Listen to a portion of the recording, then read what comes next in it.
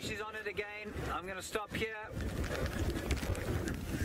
The rain's starting to come down. Perfect hunting conditions.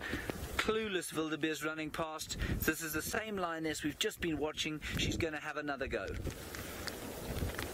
She's behind a perfect thicket there. Hello, we're back on Facebook Live.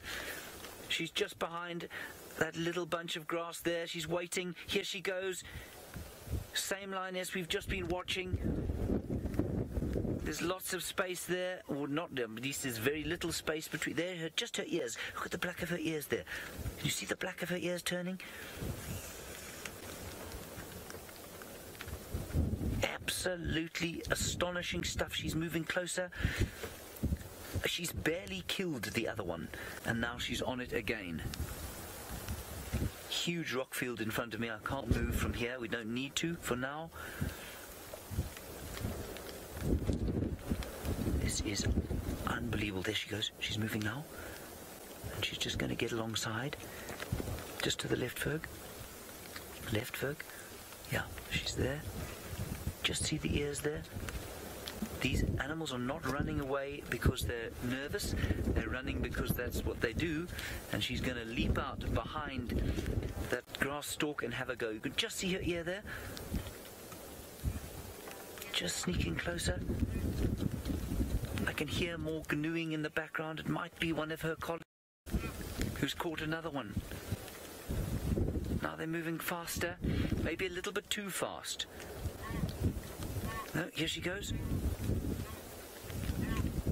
Much more difficult when they're moving at this speed. This is quite phenomenal. Here she goes. There she goes. Right, there she goes. She's running. Running right. Can't see her in the grass. Can't see her. I think she's... Surely she hasn't. She missed for the first time ever. Or did she grab one? Let's move. She got her. She killed. I can't see. Okay, we can't see whether she killed or not.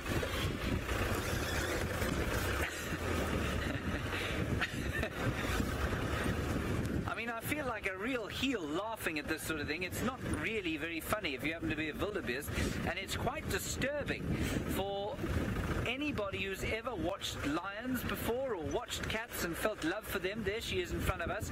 They've stopped moving now as the storm. She's still after them.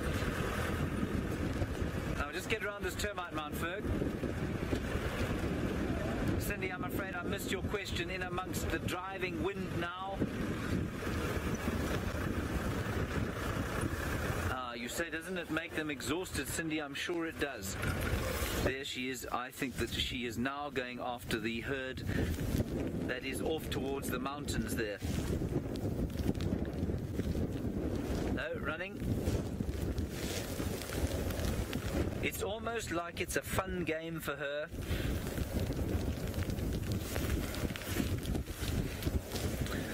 Alrighty, everybody, we're going to have to do some rain adjustments to the car. While we do that, we're going to hand you over away, and we'll come back as soon as we can.